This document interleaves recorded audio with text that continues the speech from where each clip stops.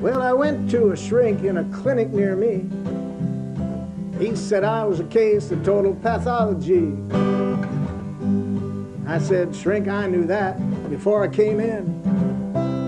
I need someone to care, not just analyzing. He asked me if I had any strange habits. Oh, I said a few, but I was always willing to learn some more. So he gave me some pills. He said to take them each day. But I said pills wouldn't take my blues away.